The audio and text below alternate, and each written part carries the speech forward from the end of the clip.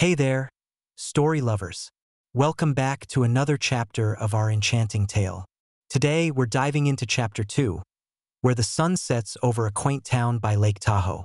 Finn and Lila are about to embark on a journey that will test their courage and uncover hidden truths. So, buckle up and let's get started. The sun hung low in the sky, casting a warm golden hue over the quaint town nestled beside Lake Tahoe. Finn and Lila trudged through the freshly fallen snow, their boots crunching rhythmically against the icy surface. The air was crisp, filled with the scent of pine and the faint aroma of baked goods wafting from Elder Mabel's cozy home.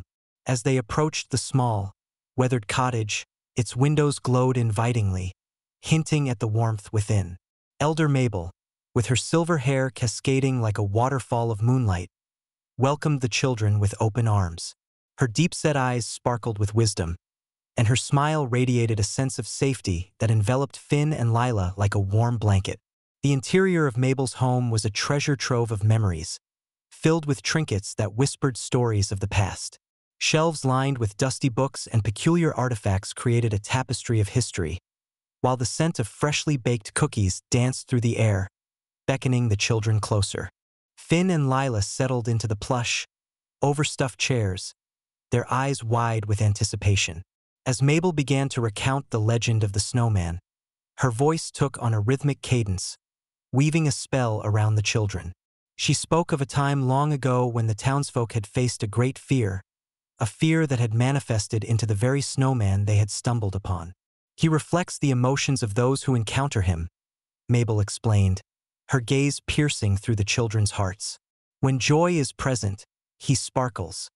When sorrow lingers, he dims. Finn felt a shiver run down his spine as he recalled the snowman's eyes, glimmering with an otherworldly light that seemed to echo his own insecurities. Lila, ever the brave one, leaned forward, her bright green eyes filled with determination. "How can we help him, Elder Mabel?" she asked, her voice steady despite the weight of their quest. Mabel smiled knowingly, her eyes twinkling with the secrets of the universe. To help the snowman find joy, you must first confront your own fears. Only then can you bring light back to his eyes. The children exchanged glances, the gravity of Mabel's words settling in. They realized that their journey was not just about the snowman. It was about facing the shadows lurking within themselves. As Mabel continued her tales, each story resonated deeply, echoing their own struggles and aspirations. With each word, Finn felt a flicker of courage igniting within him, while Lila's resolve strengthened. They were not just children seeking answers. They were warriors preparing for a battle against their own fears. As the sun dipped below the horizon, casting long shadows across the snow, Finn and Lila left Elder Mabel's home, their hearts brimming with newfound determination.